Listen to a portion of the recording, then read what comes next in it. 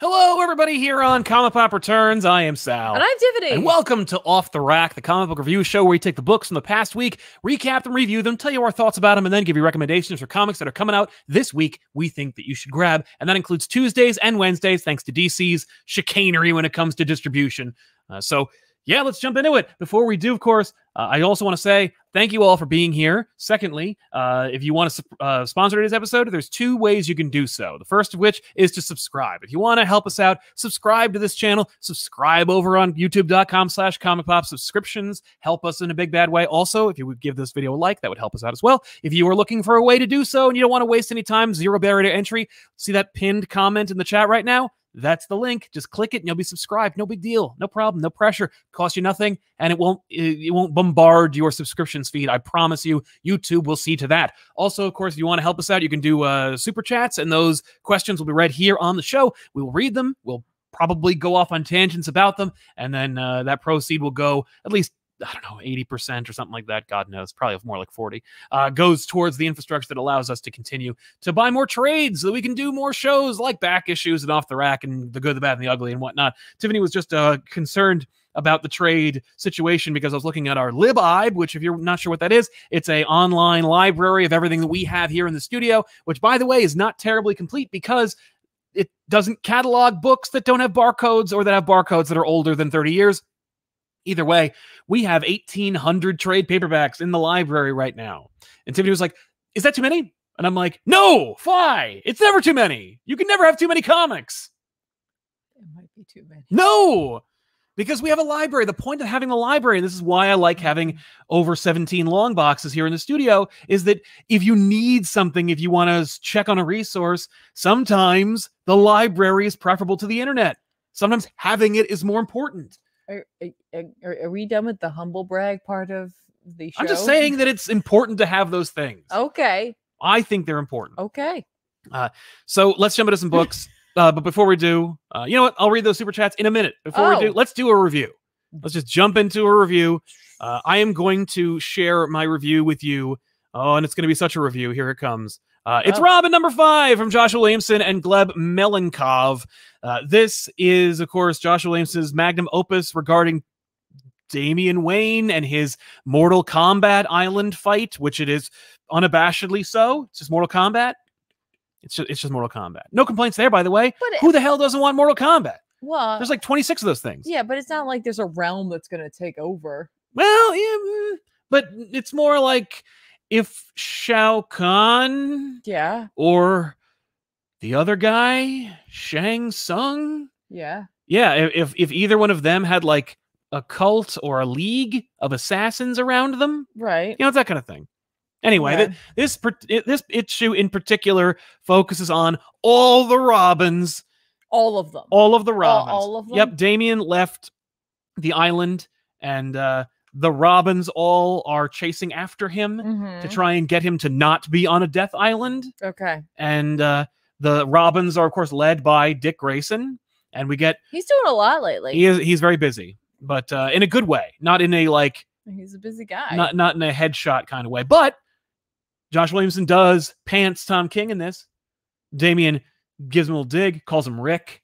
Ha-ha. Oh, nice pull. But honestly, this is a really fun issue. You see Damian's opinions and interactions with all the Robins, including Stephanie Brown, right? And we see Red Hood disarmed in a most unexpected way. Of course, we see the strongest interaction between Dick and Damian and what they meant to each other, because, of course, while Batman was gone, Damian was his Robin, right? So there is something there. Damian is given a present by Grayson in the form of a totemic device that represents a lot and connects him to the loss he felt because of Alfred. In the form of a dog, because he's like, listen, I'm all about dogs now. I can't take care of this thing right now. Take Bitewing to the island. No. Here's a responsibility. Yeah, he will go the way of Crypto, and we can't have that. But Robin number 5, I like it. It's fun. Art's good. Story's fun. This is one of those things I feel bad because I like books that are just kind of like fun. And I'm worried because these kinds of books tend to end up on people's cutting floor, because if they need to scale back or save money, they tend to drop the less indispensable books. Yeah, I guess it's because it is a fun story that you'll enjoy reading probably in the future, but it's a story that doesn't necessarily have any sort of ramifications on the DC world as a whole. No. And if that's really what you're looking for, it's just like those. Or if you're just looking for your bang for your buck, you're like, I need to know what's going to happen next. I need to be part of the big thing, which I think sucks. And it's one of those things where it's like, you gotta promote, like, listen, Infinite Frontier, Death Metals, all the major events, they don't need your help. They're going to be sold no matter what. And sometimes you all get together and don't buy them in such a way that they never reference them again. I regard Empire or Heroes Reborn. People were just so fed up and sick of them that those just went away. Excuse me, they did reference that in title. Yes, they did. But you won't be seeing that again outside of the one print run they're going to get, and that's it. Probably. Like Heroes Reborn happened, trade came out immediately. It's a very expensive trade. You could, by the way, wait. You can wait on that trade. You can wait on that trade, because I promise you that Heroes Reborn book, that'll be in the buck bins at cons within a month or two. I spent top dollar because I needed to have it right now because I'm an idiot. I'm learning a lot. Well, I need to be on, my finger must be at least, if not on the pulse, it must be adjacent to the pulse of what's happening. Okay. Because I know a lot of people skip Heroes Reborn. I think people like to see that, especially if they like to see some interaction on the couch, talking about it, maybe with derision. We have a couch. I agree. And derision. Oh, so you see, you figured it out. You put it together. You're a Robin now. I'm a regular Batman over there you go. here. Yeah. So you didn't say what the totemic item was, and I get you. I don't want to give it away. Don't give it away. I'm just going. It's not a dog. Okay. I'm going to assume it's like a broom. It's not a broom. Because Alfred. Yeah. Don't sweep your past under the rug. Anyway, Robin number 5. It's good. Check it out. It's fun. Is it money? No. What? Because Nightwing has all of Alfred's money now? Not anymore. Well, not anymore. But yeah. He still has it. He still has it, but you know, he's allocating. He's giving it away. He's allocating funds. Brian Rowlands reread Spider-Man Life Story for the annual this week, and it's still great no matter how many times I read it. I'm enjoying Fantastic Four Life Story as well. I dropped off Life Story for Fantastic Four. I need to pick it up again because I enjoyed the first issue and I just didn't read the rest, and I need to go back and read them. But yes, Life Story from Chip Zdarsky is incredible, and there was an annual that came out. It's not really I mean, it is an annual because it's a little longer, but like the reality is it's just more. Then hey, there's nothing wrong with that, I guess. No, sometimes there is, and sometimes there isn't. That's right. And when it comes to Life Story, more is always better. And isn't it nice to, like, you know, I'm not, to check in, but also like it's nice to have stories like this peppered in with like the weekly, monthly books where it's like, this is kind of more or less an evergreen story. Yes, you can read it anytime. Yeah, it's just something to just, you know, enjoy for what it is. It doesn't like necessarily shift up the zeitgeist of Spider-Man. It's just something you can enjoy. That's right. That's right. So yeah, I'll talk more about that later. Okay. But Dan V900, I know it's not being read, but Iron Man is in the Centurion armor in Fantastic Four Life Story number 3. It's very good, but the annual by Zdarsky was great. Good to hear. And nice. I agree with you. At least as far as Life Story annual being great. He also goes on to say, Tiffany, what did you think of What If so far? The show? Yeah, the show. You know what? I liked the first episode. I liked the second episode quite a bit.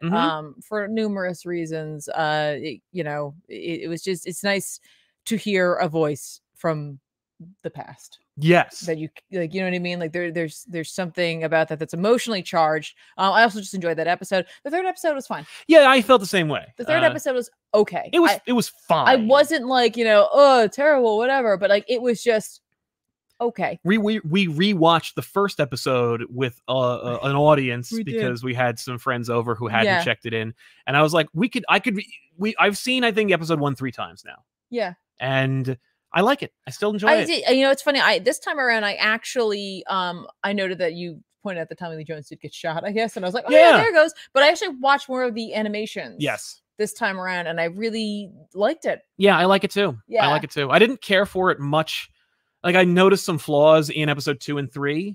Like in episode 2, I noticed that the mouth matching didn't work quite as well, which I don't know what that's due to. I guess I was thinking more or less the background, the decisions, and the choices. the actual, like, some of the like effects, Yes, like the explosions and stuff smoke, like that, yeah. like, and how it's like clearly it is CG, but they're skinning it like the background illustrations, which is cool. Like, I agree. Anyway, go ahead. No, it's a good look. Yeah, but episode 3 was the weakest of the 3, but that's not to say that episode 3 sucked in any way. I enjoyed it, but it was just kind of like, it was like, I don't know, like, I know what they're doing here, and it's going to be so weird when they get to the end of this, but it's all been very tied into the MCU. And again, it's a smart move on their part from the perspective of getting the show out there and getting people to watch it, because they know there is like a large number of individuals who only know these characters because of the MCU, and so they can get on board for this. Yeah. Now they're going to hit a point though, yeah, where they're going to run out of MCU stories to tell. Yep, they're going to tell their own not stories. Not really, because it's a what if, but if they are touting Marvel Zombies, yes,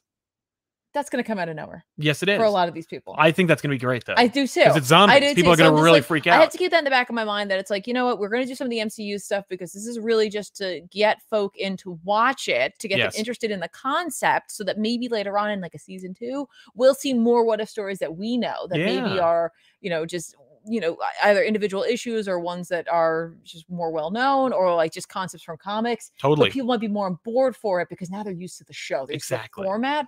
That's what I'm kind of hopeful for. Yeah, we've all been hoping that the movies would get people into comics. Maybe this show could be that gateway. I don't know if they're going to get them into comics. I'm always hopeful that that'll be the thing. Well, of course. I also like noted this time because I remember hearing on another show that you were on that folk had noted how quote unquote rosy Peggy's cheeks were. Yes, that was a weird complaint, but a lot of people had. Let me tell you something right now. Let me channel my inner Rob here. Sure, yeah. let me tell you something. That was the fashion for women at that time. Right. That's called rouge. That's not even blush. That's called rouge. Yeah. That's something they just smear on their cheeks. Of the Mulan variety? No, but that's why, because that was in vogue. Yes. And the fact is, like, is it ridiculous to think someone who is a hero or like in a war would have like makeup on? Sure, but you suspend that disbelief every time you watch any movie ever. Right, exactly. Exactly. Like, whatever. It's okay. Yeah. Oh, right. So Ryan Craig had a question. He said, had the Tick been here the whole time? And if you're talking about that Tick right there, yeah, he's been here for most of the time, if not the whole time. And I'm glad you noticed. I think a few people may have noticed, but I appreciate you calling out to him, because Spoon, he also talks, by the way. That's my talking Tick. He came from the episode that we did of the Tick. If you haven't watched that episode, go to youtube.com/ComicPop and check out our Tick Spectacular. Yeah. Thank you for doing that. I realized that we were relying on Wi-Fi, and I'm like, oh no, before there's a problem, let's get ahead of it. Yes. So thank you, That's Tiffany. why I rolled away with such great haste. That's it wasn't right. because I was like, oh no, what I've said about rouge. Exactly, exactly. No, I've said it, I'm leaving. I'm out. Mic dropped. Yeah. Ugh, I have to hit it hard. Yeah. T.Y. Vachier says, I can't watch now, but I will watch later on. Keep up the great video. Well, thank you very much. Thank you so much. too. And welcome to the playback. Yeah. How was your day? So yeah, what do you want to talk about? What's a book that you read? I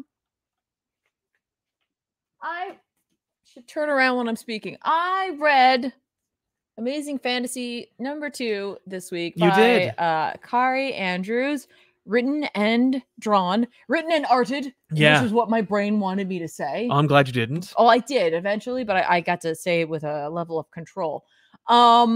This is a science fiction fantasy book, and honestly, part of it definitely reads like that. Yeah. Like, it's got some like a little over the top romance moments Good. here and there. Like, it very much has like this style of cover. That's how it feels on the inside. The concept here being that like Captain America, Peter Parker, and I don't know why I went with his superhero name, his real name. Yeah. And then I was going to go Black Widow. So Cap, Spider-Man, and Black Widow have all seemingly died and woken up in this amazing fantasy. I'm going to guess they're all in the same area, but they haven't run into one another yet, but all handling their own individual stories. In the last issue, Peter was brought to a village where he found that Uncle Ben was there. Yes, I remember that. Now, Uncle Ben is acting in this a little out of character, which is making me a little like, uh-oh. Yeah. What's happening? Mm-hmm. Is this bad writing or is this plot? I don't know. I don't know either. I should say something about Kari Andrews really quick. And that is that I really dismissed him because I think he wrote and drew Spider-Man Reign, which I was like the least favorite. Like that's, I when it came out, people were like, finally. And I was like, this is the worst thing I've ever seen. And I feel really bad because like, I know I've seen Kari Andrews' work, and I know his work very well, and I really enjoy it for the most part. Yeah. But I was but I've never really championed it. I've only been like very critical of that one thing that I think shouldn't exist. Right. And it's like, I guess that's kind of like rough, because it's like, you know, hey, you're a consummate creator and you've done a lot of great stuff, and the only thing I've publicly talked about is a book that you did that everyone likes that I think shouldn't, like, literally shouldn't exist. And so I just want to say I dig his work, and I think this is awesome that he's getting a chance to do this, because it highlights some of his real strengths. Yeah, I honestly think it's just like there's something up with this location. I don't know. Peter, no, and also don't forget Peter's a little younger in this. Yeah. Like, he dies like younger much than younger. he would be in this universe. Which is so funny because there's that like super gorgeous like queen or like a leader of these like bird hawk people kind of thing. Sure. And like he's like, all right, so I died, but every day I get to wake up and look at this person and try to impress this woman. So like his uncle's trying to fish. Peter ends up like webbing the fish. Okay. He turns around. She has a spear full of gigantic fish. I just love that. Yeah. And he's got this little tiny one. And she's like, we throw the little ones back. He's like, okay.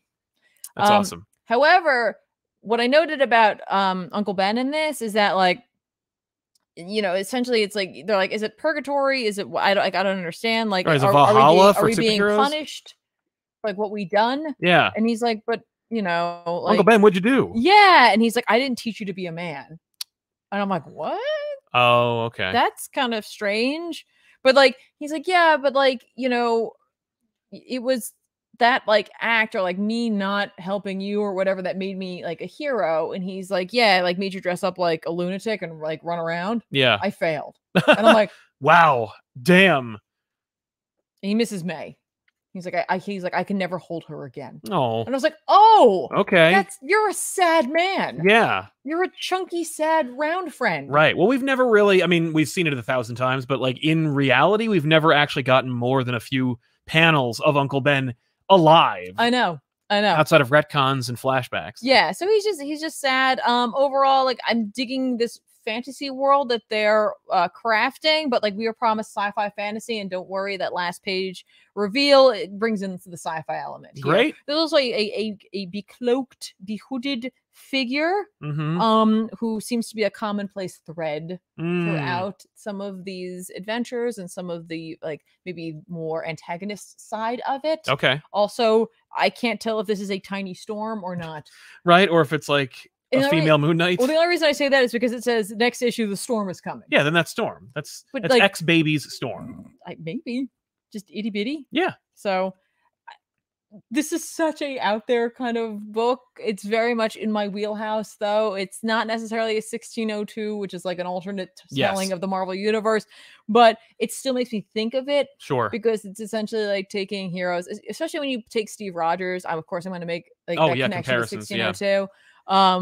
So if you do like have a flair for the sci-fi fantasy genre, or just like stories where characters are thrust into a world they're unfamiliar with but still act as though themselves, you might dig this. It's cool because Black Widow gets thrust into a story that I'm like, yeah, all right, that's pretty apropos, your standard fantasy story. Like, you know, they're like, oh, it's a like the most beautiful woman ever entered this kingdom, so therefore that must be a sign that I should marry her, and like that's like my people will get behind that and stop warring with one another if I just do that. And she's like, right on. So they dress her up and she looks like stunningly gorgeous, and she like runs away from that proposal because she's like, that's weird. Yeah. Inevitably, she ends up like, there was like an assassination attempt on this dude, and so she like kicks ass and takes names, and she's like, now I feel comfortable in this dress. Right. I'm like, all right, yeah, like still acting within the character, but in this world. It's also only 5 issues. Yeah. So it's a mini series. So it's like not like you're like, I'm in for the long haul. Yeah, not a big commitment. You're in for 5 issues. So cool. I recommend it. I really like it, and the covers are super fun. They are poster worthy. Denial, unsure how I feel about the Amazing Spider-Man Revelation. Not bothered by it. Makes sense why the character would do that this time around. He's getting something tangible, leads to countless misery and tragedy. I agree. We'll get into Spider-Man, I promise. It's the namesake of this episode. Jam Call X says, if you've read Amazon's Attacks and Superman at Earth's End, but you ever read JLA Act of God, TLDR, everyone should be losing those dumb powers and get real heroes like Batman. Yes, I have read Act of God. We have at least 2 copies of it somewhere, and one day we'll maybe cover it. I don't know.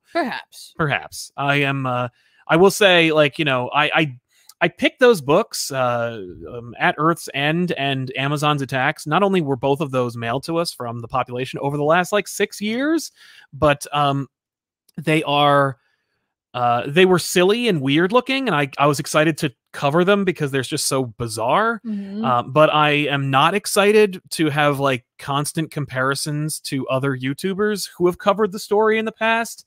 I don't watch their channel. I don't know anything about them. And so while I do appreciate that, like, there is some crossover, and I know who doesn't love a good crossover? I know I do. But they don't know me. I don't know them. They're never going to work with me. And don't you know, I promise you're going to get a very different experience if you watch back issues versus their video from 12 years ago. There are no actual ideas out there that anyone has on their own. That's true. It's only from getting it from someone else. That's fair. Apparently. Yeah.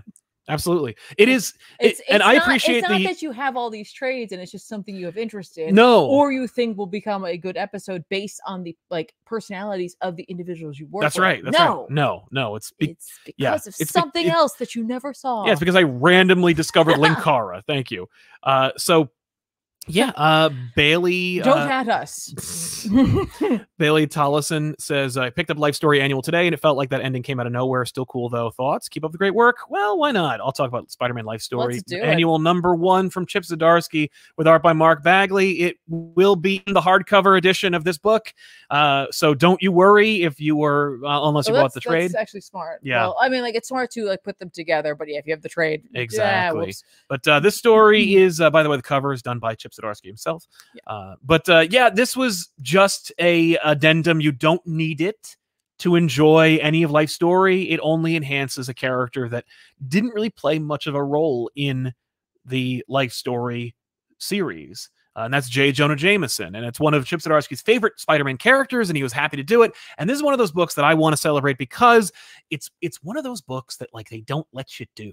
And if you got the clout like Zdarsky has earned, you get to do them sometimes. And it's a book where barely any punches are thrown, and it's just talking. Okay. And I love those. I'm a new Avengers fan. I love a bunch of colorful characters sitting in a room talking to each other. And while Life Story Annual #1 is not a bunch of colorful characters, it's actually just J. Jonah Jameson being sad for like most of the book. But it's J. Jonah Jameson. And he, of course, created the Scorpion and the Spider Slayer robots. And in this book, he is arrested for his crimes, and he goes to jail, and he bumps elbows with Norman Osborn, who was, of course, arrested earlier in his Life Story. And so Norman and Jonah are like cellmates, or at the very least prison mates, and they end up talking to each other. And Jonah's writing this manifesto, and he's full of hate and anger. And it's just so juicy of drama and character study. And it's about anger and resentment and age. And it's like that kind of thing where I can imagine if you were 15 and you read this, you'd be like, what a boring, unrelevant issue. And maybe. No, absolutely. Because it's not, I don't think that it would apply to the sensibilities of somebody who isn't like in their like 20s, 30s and up. Okay. Because it's just, you need to have a little, I think you need a little bit of world weariness to kind of get the message of what J. Jonah Jameson is up to in this. Okay. But it's a solid issue. It's beautiful, and it is a worthy addition to the Life Story saga. You know, there's a moment in Life Story, I won't give it away in case you haven't read it, which by the way you absolutely should. But where like things culminate and coalesce in such a beautiful way, where it's like in the 80s, you know, he wants to talk about like Kraven's Last Hunt and the symbiote, and he does all these things, and then he works this magic of putting it all together in a way that you're like, I've never seen that before. I totally should have expected that and seen it coming, and it's a completely earned moment. And that's what happens in this too. And so, you know, it's just, oh, gee whiz, it's written by the same friggin' genius who knows what he's doing. So how nice. But yeah, so Life Story Annual #1, I highly recommend it. But of course, I highly recommended the entire series before, so it shouldn't be that much of a surprise. There you go.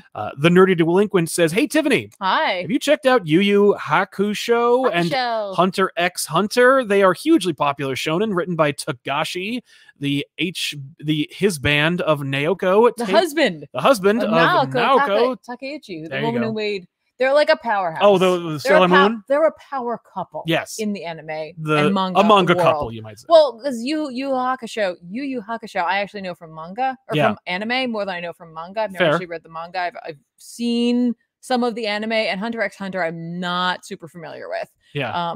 But yeah, I enjoyed me some Yu Yu Hakusho.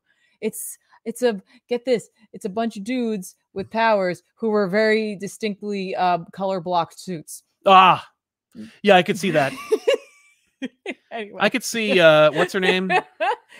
Naoko? Yeah, Naoko being like, you should try it. You should make a couple of color coded fun friends. I think you should try that. I bet a bunch of people would like it. Had done that prior to. I feel so bad for her because I remember when she I remember hearing when I was a kid. I remember hearing a rumor. Maybe you can confirm this or not.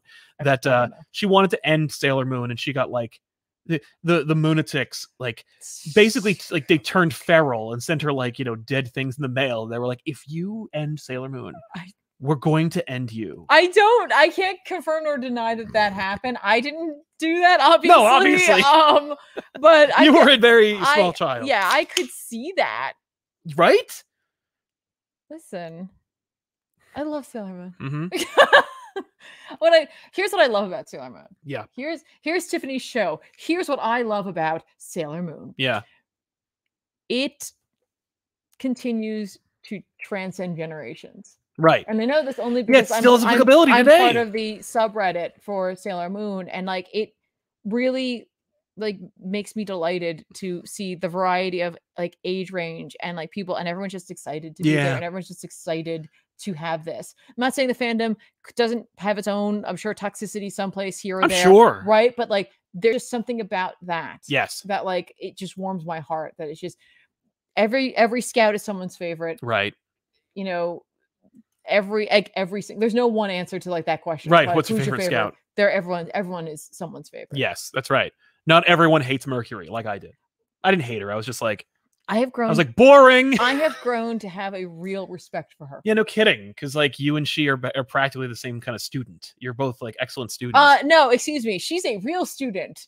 I am a cram student, and not the way she is. I'm the night before. I'm memorize all of it. That's true. But you do. I learned nothing, but I got the grade. Yeah. Well, there you go. You need to give me one of them discs. Yeah. One of them monster discs. Radium Theater Production says Tynan's Batman Swan Song Fear State, that's the big event, is starting. I know Sal hasn't enjoyed the run, but please read and review it. Tiffany I would recommend continuing Wonder Woman.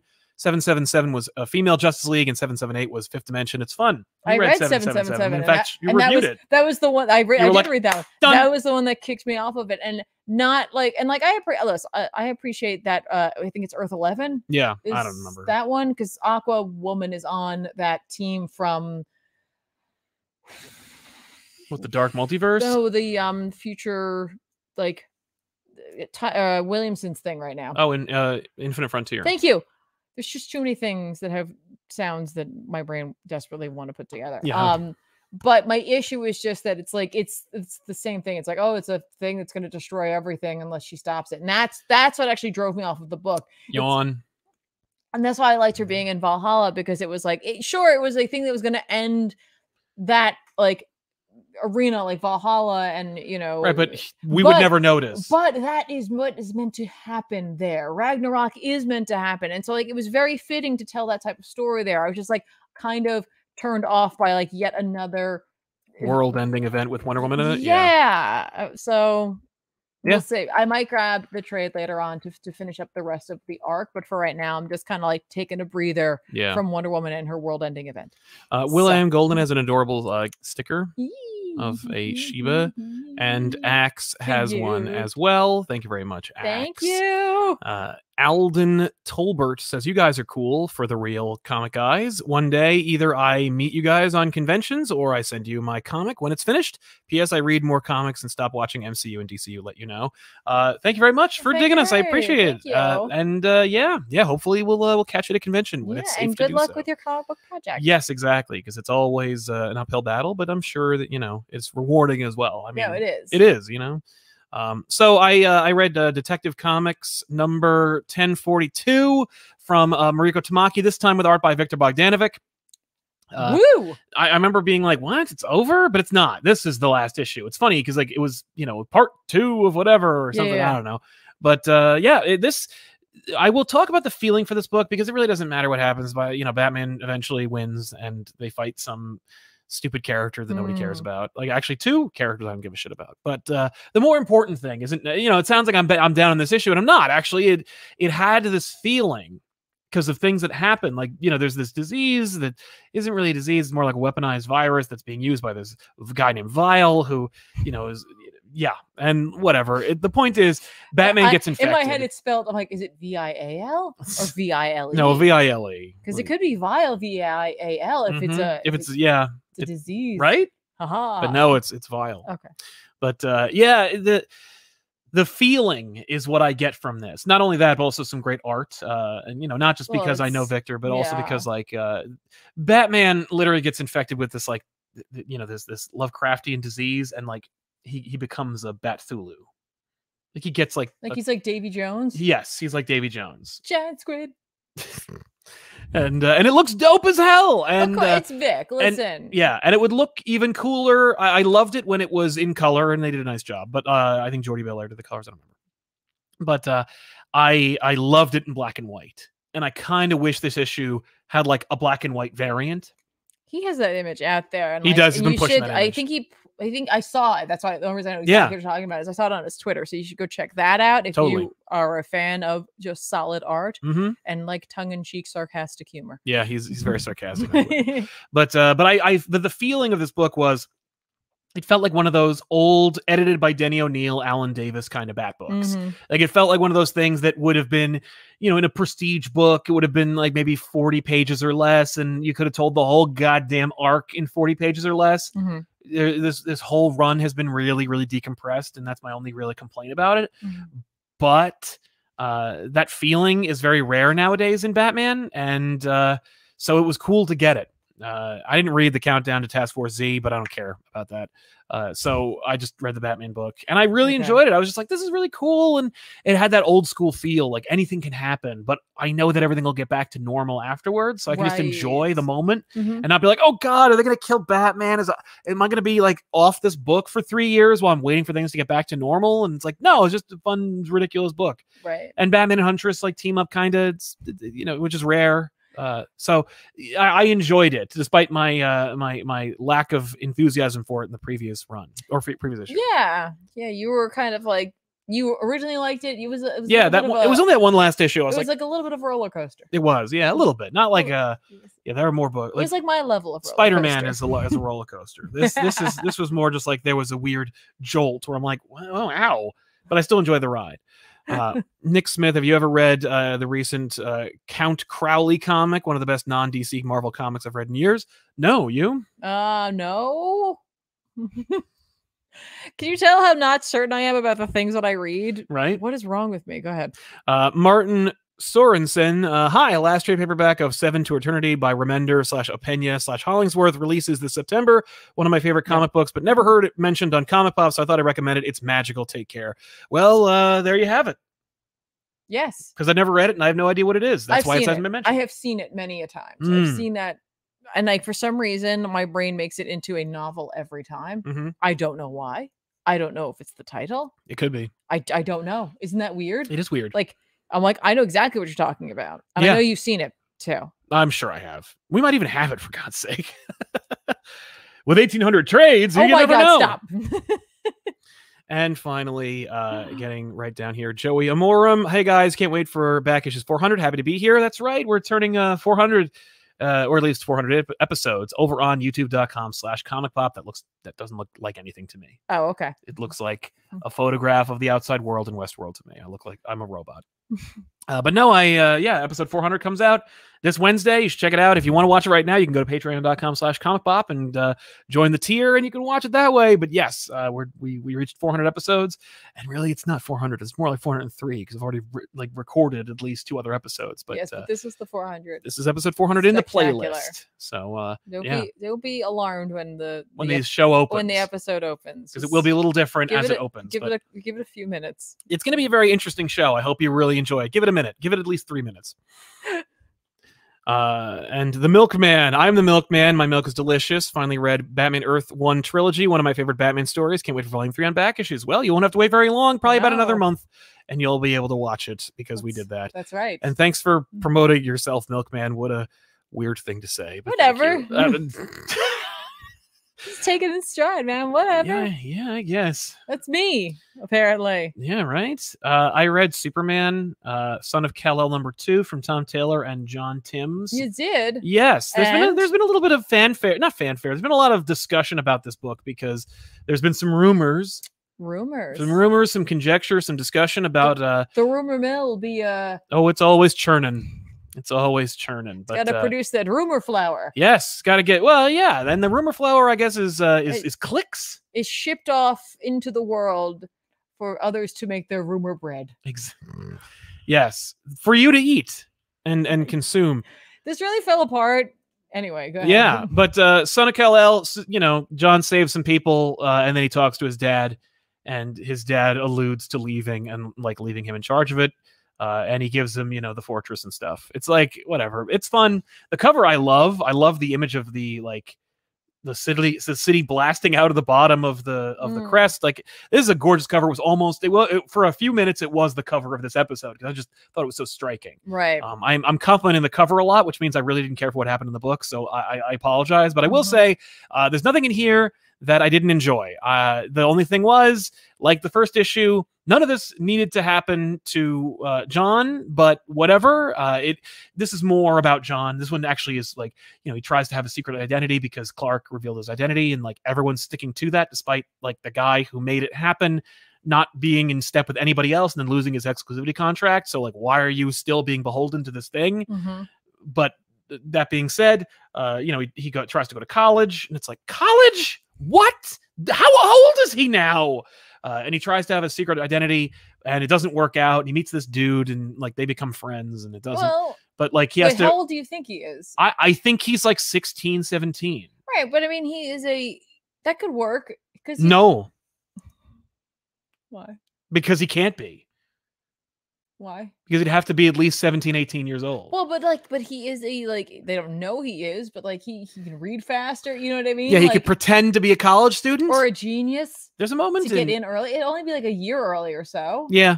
Well, it doesn't matter. He can't go because he has to reveal his identity and fight some bad guys. But what is up with these supers having to Superman family being I got to tell everybody. Yeah, it's me. Well, he gets revealed. It's not. He tries to have. He wants a little bit of time for himself, but he can't have it all. This poor guy. He needs to have a friend, and so he makes friends with this dude. And people are like, "Are they gay?" And that's the conversation that people are having. Not about how good this book is, or how well drawn this book is, or how the implications for Superman. Because what the hell is happening with Kal? Where is he going?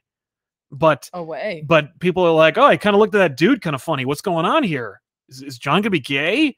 And Bleeding Cool would certainly like you to think that, or at least talk about it. So let's talk about it, because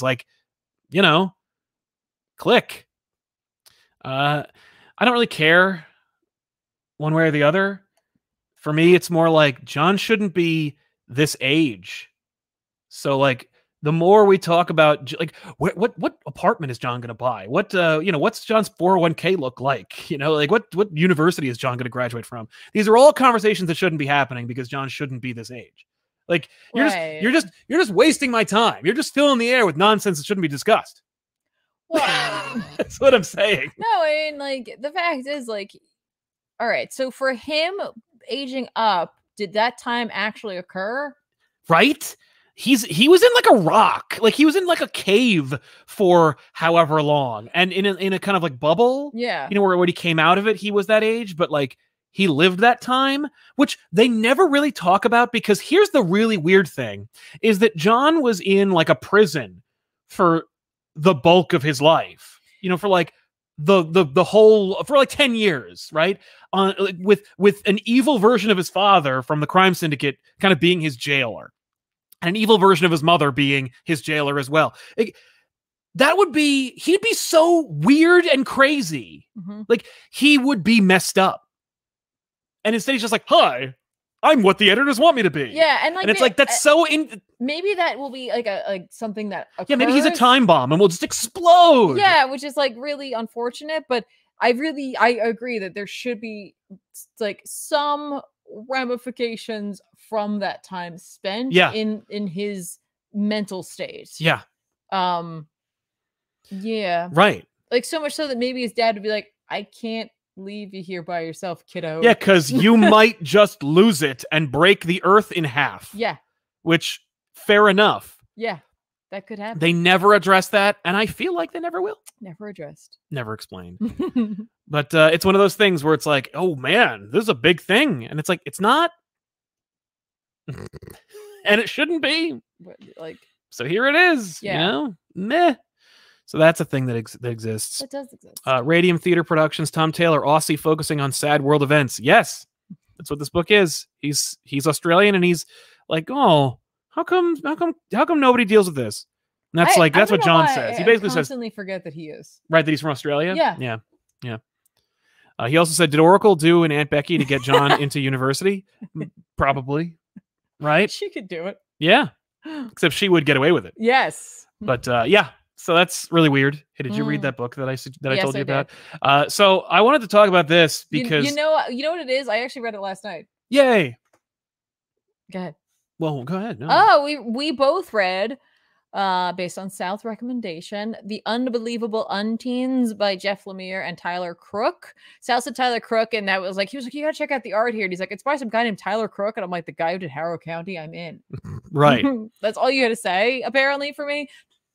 Not that I don't like Jeff Lemire's work. No, but apparently it's true. That was all you had to say. For me no, you love Descender, for example, and other books that aren't. No, I like I do like his work. It's just like Tyler Crook's art is like right in my wheelhouse. Yes, that's the thing. Stylistically speaking, it's like subjectively something I find to be like a great storytelling mechanism. Yeah. But Black Hammer is one of those things. Not to interrupt. I'm sorry. Oh, sorry. But it's one of those things that people keep. No, don't apologize. I'm the one who interrupted. But people say, you got to read Black Hammer, and like the more people emphatically tell me I got to read Black Hammer, the less I'm inclined to read it, and I never will. But I did read this because by the way, if I had known it was a Black Hammer tie-in, I probably wouldn't have because of how badly people want me to read Black Hammer. But I just don't care. I'm just like, I don't have time or the real estate in my brain to dedicate a whole new universe. But I saw the first 2 pages in this book out of context, and I'm like, so I bought the book. I'm like, sight unseen, bought the book, and I was like, and I read it more or less because I knew you were going to love it. I read those 2 pages. I'm like, oh, a Tiffany book. I'm going to get on the ground floor right now and read it.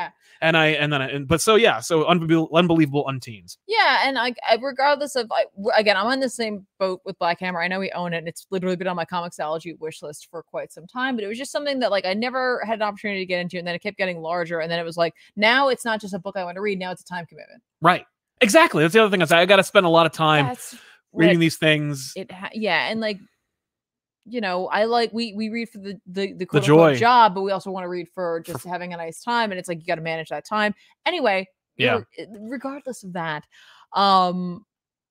this I forgotten we even had that conversation, so I just read this book on its own. Yay! So that said, I feel like, and those who know Black Hammer more than I do, which is anyone who's read it,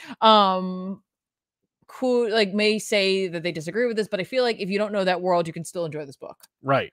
Yeah, that's because the thing. This book gave me vibes of Doom Patrol, but less esoteric. Yes. This is a less esoteric version of Doom Patrol. Yeah. And not in like a bad way that I'm saying that. No. It's very approachable. It's just very approachable. And I just love Crook's artwork so freaking much. I always have. I feel like I always will. Yeah. Like, it's not just the way in which he renders faces and scenes. It's his color palette. It's everything about his work. Yeah. I just really, really like it a lot. But again, very specifically should be used for projects. It's gone now. Nobody could see it. There was a fly on the brim of my hat. Yes, it was horrible. And it's been bugging us since we started. It just landed here. And I was like, what's there? Ah! It was right there. But that's it. Really enjoyed the story that's presented, and you know, I look forward to seeing more of this world depicted by Tyler Crook. Yeah. There's a moment, there's an opening sequence that depicts a Comic-Con. I feel like it actually is more of an honest portrayal of what a Comic-Con is today, but it's set in the 90s. Yeah. And I'm like, I don't think Comic-Cons were this big. Like, like the show here. Yeah, well, in this universe, yeah, it's very possible. I know nothing about the Black Hammer universe, so maybe. But I will tell you that like it felt very real and raw in this whole sequence here, which was beautifully portrayed. But yeah, I loved it. I was just like, wow, what a cool like insight into the life of an artist, and how that it tugs at you. Yeah. Just like, oh, I was like, yeah, it's a visceral book. I loved it. And then it's funny. I think I'd rather have read all that. Cause like when it gets to the superhero stuff, I'm like, I see what we're doing. Okay. Yeah. Like, okay. Yeah, this is cute. This is like, oh, what if they reboot of like Captain Planet or Doom Patrol was a new, was a kid's cartoon. Like, hey, we're a new show. We're a TV show on like Amazon. Yeah, let's do it. And it's like, okay, yeah, that I see your Amazon pilot. But like, what about this? What about this opening sequence of this artist who like has a very small fan base and really doesn't want her book to get canceled, and like is eating ramen because she can't afford anything because the comic book industry is like kicking her while she's down. Like, this is a really cool book. And then it's like, hey, you're a superhero. Let's go. And I'm like, okay, all right, you're gonna have fun. See you later. Yeah, that looks fun. Yeah, like anyway. You look like you're gonna have a good time. Good for you. But I'd rather read the book that you're sad in. But I did appreciate it. I was just like, that's really cool. But it's also like, oh, okay. I see where you're going with this. Kali, Frederick, Robin, and John Superman are my top DC books this week. Nice. There was a question in chat if we'd done Harrow County on back issues. No, we have not. No, and mainly because I don't think it will. People wouldn't watch it. Yeah, that's really what it is. we didn't do more than 3 volumes of Saga because the latest episode of back issues has as many views as that episode. Oh, yeah, that's actually a double fail because both videos did really poorly. But like 6 years apart. That hurts. Yeah. Ouch. I know. So that's why. I mean, it was like Saga really worked out, and then like volume 3, everyone's like, I get it.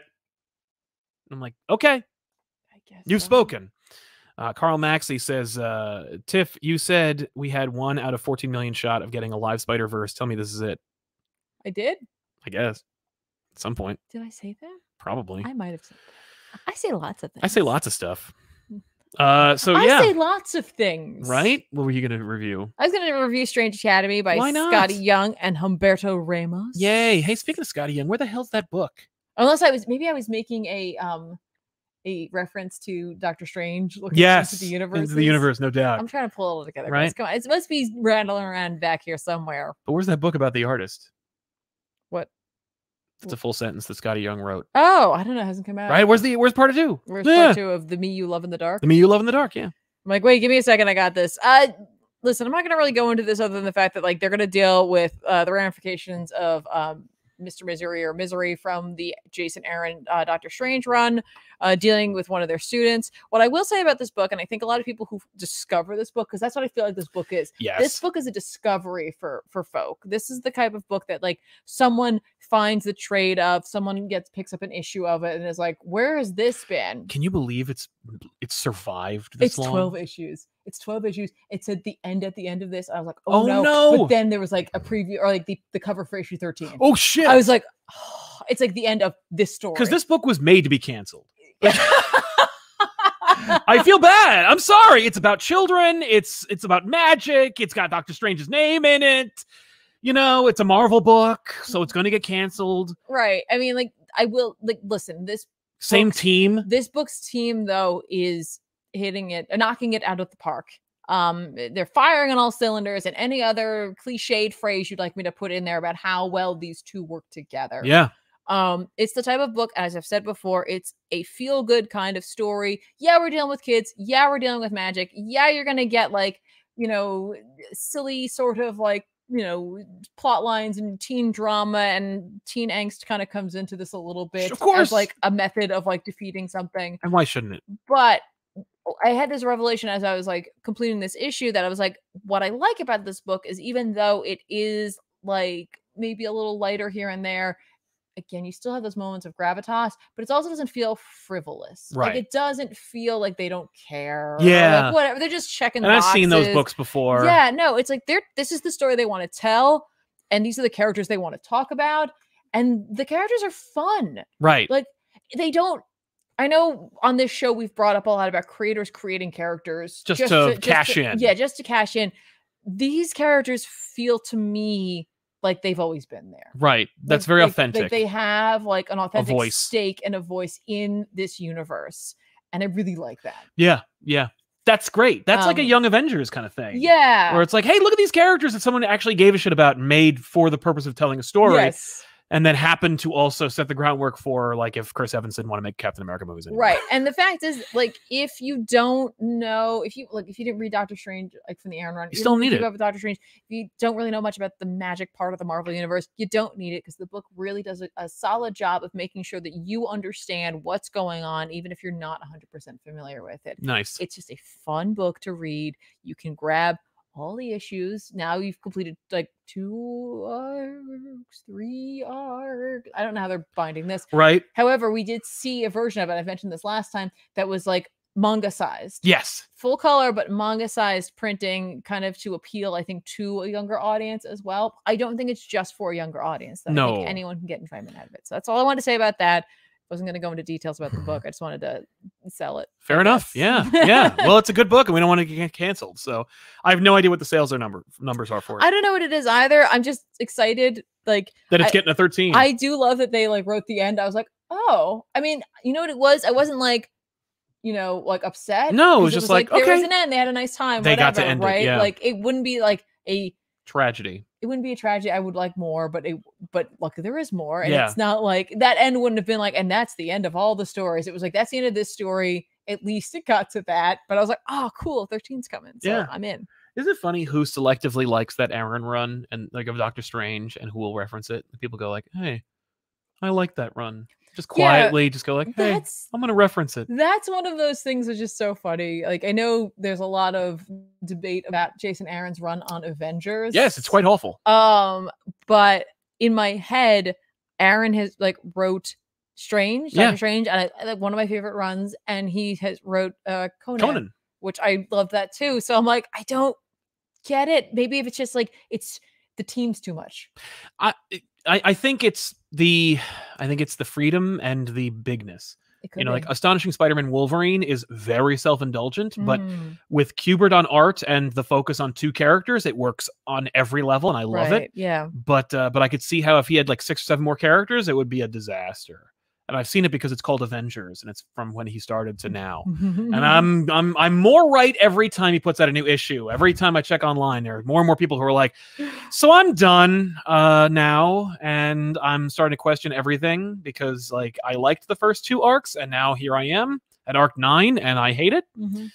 Danville 900 is back to say, I'm very tired of Clark telling everyone he's going away. Like, why is he leaving? It's so forced. John being 17 with aging up 7 years should be nuts, like you said, in his life. I'm struggling with it. Yeah, you should be, because it's weird. And don't accept that they are just, like, don't want you to think about it. Maybe, you know, I got to say, like, if he leaves, I almost don't want to know the story. Right. Just don't even do it. Like, he'll just come back. No, if Kal leaves. Yeah. And then he just comes back, and you're like, what the hell happened? That's a Black Label book that you could tell some other time with a better writer. Yeah. That's fine. I'm not saying Taylor couldn't do it, and he's not a bad writer. I'm just saying, like, I don't give a shit about any of this stuff. He also recommends Dr. Andromeda or Dr. Star. Apparently it's a Black Label book or a Black Hammer book, but you don't have to, you don't have to read Black Hammer to get into it. So I will at least look it up, if not read it. There you go. Oh, there's more. There's more. But wait, there's more. RK, speaking of Superman with weird aging, we're finally getting an explanation of Con-El this week after most of the year without him. Do you think they're going to let him show up with the other supers? Yeah, I think so. Why not? I think that would work, and I think they probably will. They're not afraid of that at this point. He also mentions that Thor, Wolverine, and Amazing Fantasy are my Marvel favorites. Honorable mention to Strange Academy. Love Freya's new look. Also, that's a different person. Oh, sorry. Well, Kali Frederick said this. Also, AF is kind of underrated. Yeah, of course. Amazing Fantasy is great. Yeah, you know, it's funny. The only one of that list I didn't read this week was Thor. That's right. Which I hear was great. Me too. I heard that as well, and I thought about grabbing it, and I don't know what happened. Like my brain was like, "Don't forget to pick up Thor, to pull that," and now we're here. You know, that happens. Yeah. Algie Try helping us out. Thank you very much, Thank Algie. you very Really, much. really appreciate it. And Jacob Myhill. Hey, Sound Tiffany, this is Jacob from Australia. Hey, Australia. Good day. I've been watching you guys I'm sorry. since 2014. I wanted to thank you for all the enjoyment over the years. Your channel has definitely deserved all the success it's received. Well, thank you, Jacob. Really appreciate it, man. And thanks for watching us at like, I don't know what, 4 a.m. next week. I don't know what the time zone works for Australia, but I know it's wonky. But thank you very much. I will show my appreciation by not doing an Australian accent. That is the best thing we could possibly do for everyone. Right, I think so. And Tevia says it's 8:49 a.m. It's the morning. Hey, you're in the future. Wow, let us know how it goes. Wah. How would you de-age John Kent and retcon Bendis's work? I don't know. I'd have to take a few minutes to do it. That sounds like an Elseworlds Exchange episode. No, you just say that's not him. Right. I was literally leaning towards like clone robot. Yeah. Crime Syndicate version of John. It wasn't a rock, it was an egg. Right. They cooked him a little too long. Yeah. They're like, oops. Right. He's the offspring of Superwoman and Ultraman. There you go. I was just thinking like someone was trying to infiltrate whatever. Yeah. And like they didn't count on, I guess, either the Kryptonian side of him or the human side of him, and he aged up too rapidly. So they just sent him back anyway. Yeah. I think I would probably have John. I now that I'm thinking about it, I think my pitch would be that John is John and that he needs to go back in time and undo it. And so he chooses to like let go of his. Perhaps he could punch reality and undo it.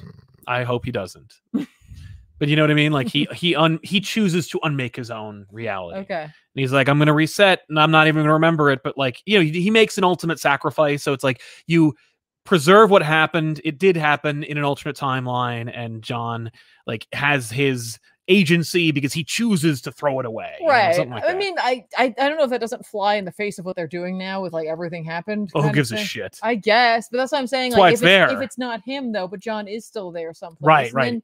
Then, yeah, and he's just a little boy. He's just a little boy, and everybody's got to go save him, and Damien can go too. Yes. Yeah, Damien doesn't believe it's him. Damien never believed it's him. And he goes after him. Now that's a book I'd read. That's actually kind of parallels when Damien died and Batman went to Apocalypse to go get him. Maybe John's on Apocalypse and Damien goes and he steals the Hellbat armor to rescue him. Now that's a book that I know the chat is going to fucking buy. Super Mac, I think. Oh, and you know who could write it? Peter J. Tomasi. There you go. Yes. Super Mac, I think they're setting up a War World story for Superman, but does it mean the future state meant something? They want you to think that. I don't know why. I don't know why they keep pushing for that future state thing. That's over, man. Let it go. So anyway, I guess that was our pitch. What'd you read? Oh, you know what? I just yelled into the mic. I also read Superman 78, #1. Oh, how was it? It's cute. It's better than Batman 89. That's what I wanted to know. Yeah, it's better than Batman 89. Superman 78, it's cute. The writing is better because like Venditti's a real comic book writer. And the art is like it's super simple to get it out, to approximate the looks of the actors without like being slavishly devoted. It's like every bad Firefly comic, which is to say every Firefly comic. But in the early days when Firefly was a comic, or Serenity, and they were just like, I don't know, I'm going to draw Gina Torres from like a profile. Oh, I can't. So it just looks like a blob. You know, like they avoid that by doing this. I do want to know what actor they're thinking of for Brainiac though. But it's cute. And it's one of those things where it's a good marriage of the comic and the movie. Right. Like it's the movie universe, but it's a comic book now. So like we're not going to do the traditional obvious like Dick Donner Hollywood stuff. Like we're going to also, you know, pay homage to the character the way that character should be homaged. Okay. So I dug it. It was a good book. It was well written. The art's fun, and it wasn't like, and it was simple, but without being terribly, you know, like it wasn't like it was lacking. There are some books that, you know, the art like is a simple style, and it's like, no, you just didn't finish it. Yes, we've seen that. And Kevon, the original, says, would you ever cover Radiant Black on back issues? No, we will never do Radiant Black. Never, ever, ever. What did you read? I read Wolverine #15 this week. Cool. I will say, just as a heads up, everybody, I did not pick up Cable. It doesn't mean I'm not going to read it, but this week didn't have time. No, but this week was also a tie-in into Last Annihilation. This is the new, like, that book is the new status quo for old man Cable, basically. Right. The old man's back, and he's in a tie-in, and I'm like, pass. But it is written by Ewing. Ooh. So that's why. That explains that. Yeah. So I'm like, so I'm going to try the second issue of that. Probably go back and read the first one, but I want to hopefully the second one is in a tie-in and just jump into what the story's going to be. Anyway, but I did read Wolverine number 15 this week, written by Ben Percy with art by Adam Kubert. Yay. I like this story, but I'm not going to pretend like a big reason that I'm reading this book and keeping up with it is because I really like Adam Kubert's art. Yes. It's just fun. Yeah. It's just fun to look at. It's a Wolverine story. It ties right into the fallout, like I've said before, of the Hellfire Gala, with the Marauder ship being destroyed. The Logic Diamond's gone. The Logic Diamond's that like power the resurrection machine. Yep. Basically, as it's referred to, kind of. Mm-hmm. But this issue is really letting us know that, hey, remember that guy from Ten of Swords, Solemn? Yeah. Yeah, he's a thing now. Let's not forget that. Remember, he snuck off. That's right. We didn't know what happened to him. I thought he was referenced in the other one. What, in the last issue? Yeah. Yeah, but they're now giving you his origin story. Okay, cool. All right. No, we mentioned him and we knew he was going to be a part of that. Right, but now he is. But no, hey, let's learn a little bit about him as a child. Okay. Oh, okay. Because remember that big guy, that big pirate guy? Yes. Sever Blackmore, I think his name is. He's got like acid blood.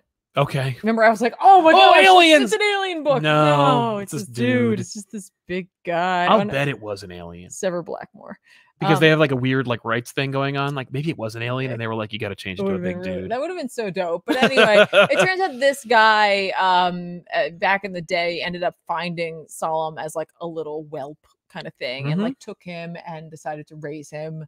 And like taught him the ways of being like on the ship and taught him how to fight and stuff like that. But like he soon realized that he's like, I don't know if I created him or I just discovered him. And part of Solemn's whole bag is not only does he have adamantium skin, but he has the ability to kind of seduce anyone. Yeah. And so like you see him go through all of that and inevitably like, listen, Sever here made his own bed and then he had to lie in it. Yeah. So I don't really feel bad for him. Because he killed Solemn's parents, seemingly, or like his whole everything. Yeah, you asked for that. And so inevitably, Solemn's like playing the long game and enjoying his whole journey. Okay. And so he gets him and cuts his nose off, like he had said that had happened to him. So gotcha. he's like, he did that so I would never forget him. I'm like, damn. Damn. Did you see that video? No. Friggin' Kevin Hart and Don Cheadle. I know it's a bit. It has to be a bit. But Don Cheadle, he was like, I'm 57 years old. And Kevin Hart goes, damn! And Don's like, thanks. He goes, no. I didn't mean it like that. I meant like, damn, that's cool. He's like, that is not what you said.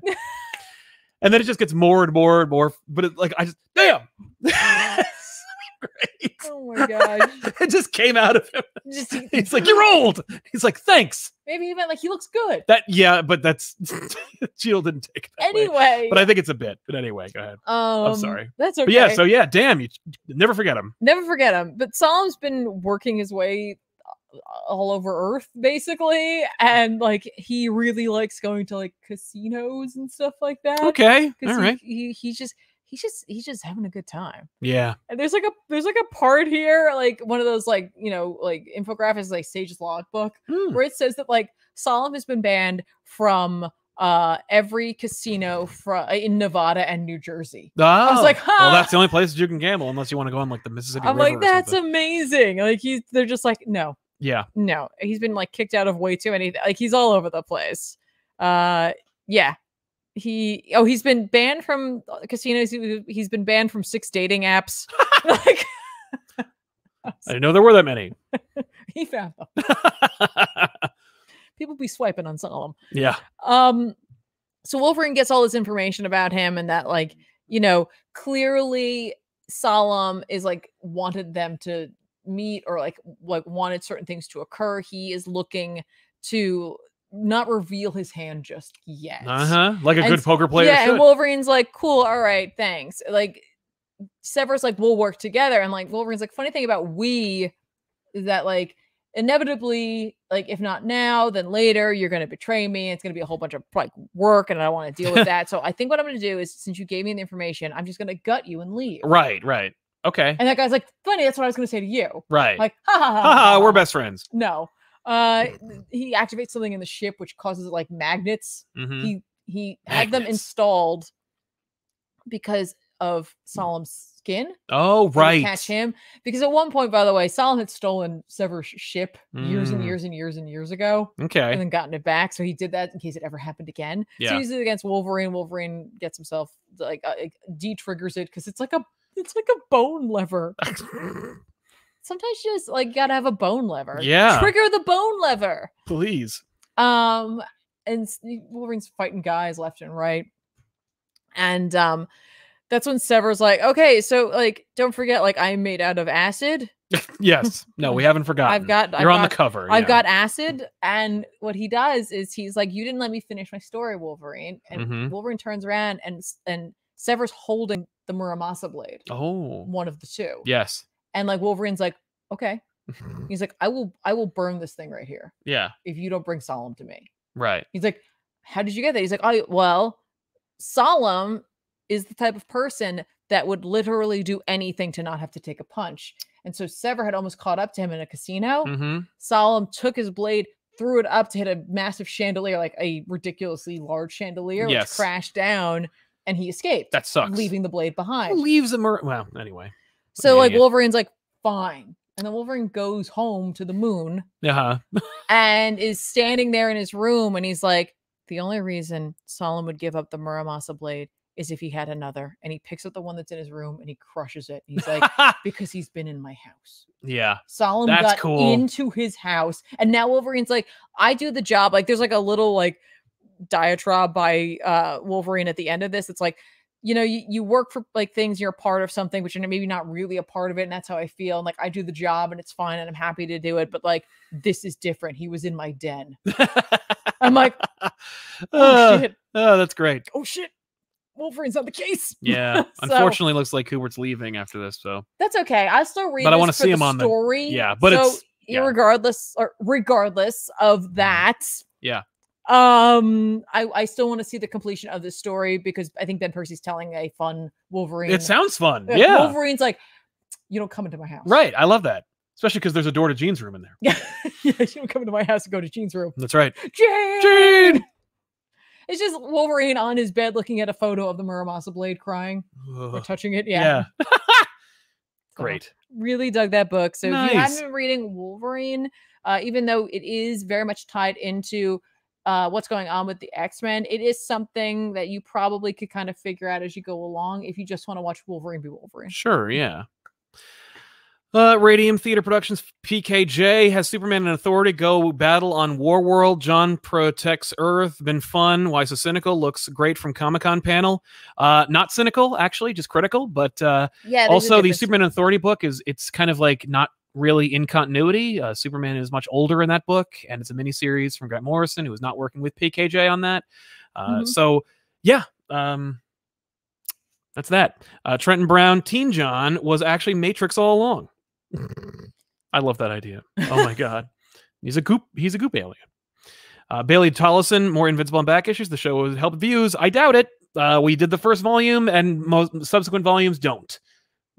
And there's like 1,000 volumes of Invincible, and it's an ongoing story. And the time for me to dedicate my channel to being an Invincible channel was when the show came out, and now that it's out, it would not work. Maybe a second season. Maybe.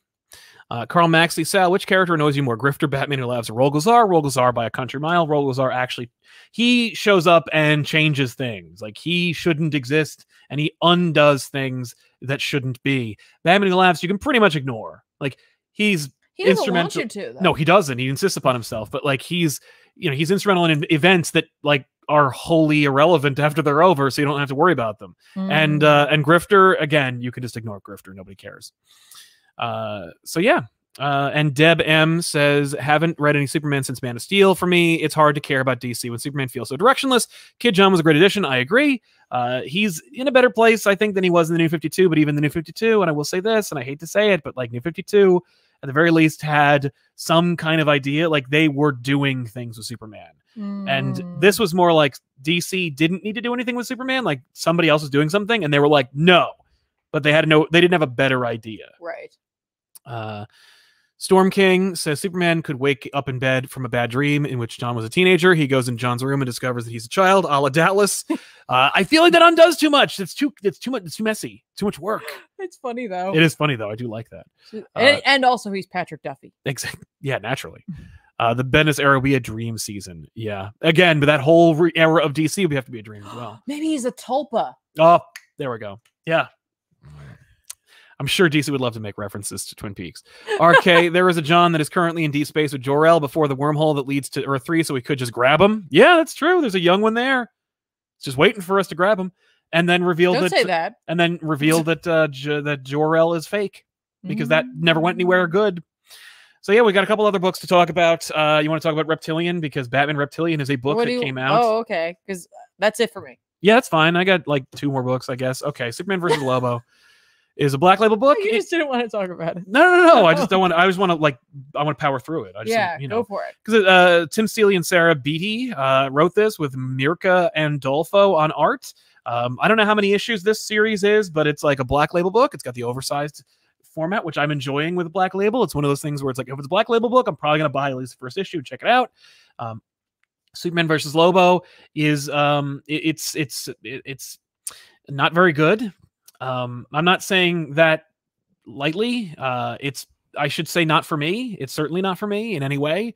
But it's very much kind of obvious, and that's the harshest criticism I could give it. It wants to talk about things that are happening today, which I have no real problem with. But I would rather it be done with a little more finesse. And that is not the case with this. Also, Lobo is insufferable, but I've seen him done with, varying degrees of success. I find Keith Giffen's Lobo insufferable as well. So, it's not like it's just Lobo. Yeah, he's Lobo, but that's who he is. And he's more or less like that in this. But, when there's a lot about this that's just like, what are you doing? Like, what is this? Well, what's funny about this is like, I didn't read this. You told me a little bit about it beforehand, and like, not that this may not have like ideas that are evergreen, as we said earlier, about life story, but there is something about books like this that tend to date themselves. They certainly do. And as we've like been doing back issues and like gone through books that like heavily rely on something of the times, there is something interesting to be said, because sometimes it's a critique, but sometimes or fun time capsule, right? But like, it's also like, okay, well, yeah, it's very cemented. Yeah, somebody says maybe it's for Lobo fans. Well, then you won't like it. Well, maybe. I mean, like, if Lobo fans, if you're a big Lobo fan, you probably won't enjoy this, because Lobo is a troll, like a basement dwelling troll. Like he's an avatar for like the negative elements of internet criticism. Yeah, but if there's like an element of Lobo that you like, which is like, because there is something about Lobo where he's unflappable. Yes, he is, and that's kind of fun. If he is unflappable in this, then there is something there that is. Oh no, he's not out of character. Right. So it's just that enjoy it. But he's a butt monkey. Like he's being used. As a mouthpiece. It is one of those things though where it's like you really can't trust the cover. Oh yeah, no, that does not happen in this book. You see a versus thing. But also, yeah, versus. I'm not saying but Batman versus Predator, though. A versus can't be a conversation. I think that well-written conversations can be like a great fight. Yeah. But it's Lobo, so I guess I assumed. I knew I wasn't going to do. Lobo does declare a kind of interesting warfare on Superman that is not typical to his type, but it's not great, and I will not be picking up anymore. But like, it ain't for me. Yeah. And it really isn't for me. Yeah. So that's the end of that. And my other problem with it, the only thing I'll say is with regards to like, kind of giving it a negative criticism is just like, this is not what Black Label's for. Yeah. Now Black Label isn't really anything, so it's like Black Label could be anything. But like the oversized element doesn't add anything to it, doesn't change anything, it doesn't make it any better. The artist doesn't take any special liberties or try anything new or break the mold or even just explore the space. There's no inappropriate, like there's nothing in here that warrants the unrating, and so it could have just been anything. It's just it's anything, and it's set in its own timeline. So like at least it had the good sense to not be in continuity, but like. It doesn't need to exist. Okay, that's fair. So there it is. Yeah, and you read this. I read another. This is the apparently the Black Label section of our. Is it technically a Black Label book? Black Label says right there. Good. This is a Batman Reptilian Black Label book. This is book 3 by Garth Ennis and Liam Sharp. This is a book you need to read with lots of lights because it's really dark. It is, and I don't mean like dark in tone. No, there is that. Yes. But it's also like it's a grim, gritty book. That you need a lot of light to actually like fully take in all of the artwork. Yes. Which I wonder if it's actually better digitally in that sense. Perhaps. I don't know. Yeah. This is an interesting book. I've read now 3 issues of it. You have, yes. You said it like this. You said to me privately that this might like kind of make or break it. Was the third this issue. was the one that was going to make or break it. While I know you had concerns about Batman being written like a lunatic, and we do see hints of it here. Yeah. But occasionally, like Alfred is really like had enough of that version of Batman in this. Okay. And like is really sticking it to him a little bit. Okay.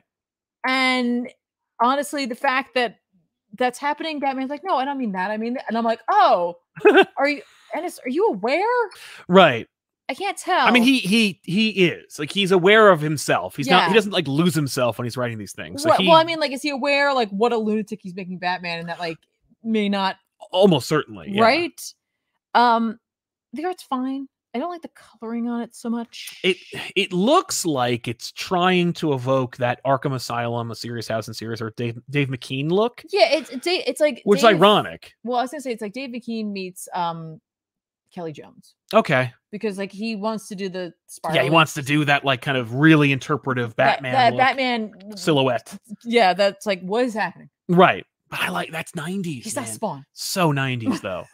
It is. Like highbrow 90s. Yes. What I will say, and I think he wrote it for Steve Dillon originally. Sure. And which by the way, I don't think that would have fit either. I would have loved to have seen that. No. I legitimately would have loved to have seen that, and I think it would have fit. Mm-hmm. I honestly do think it would have fit because there are a lot of conversations that happen in this. Okay. A lot of conversations, a lot of disturbing images, especially in the second one. Yeah.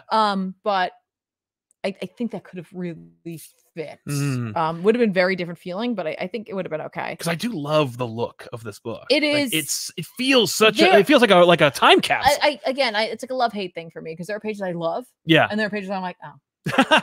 No. Yeah.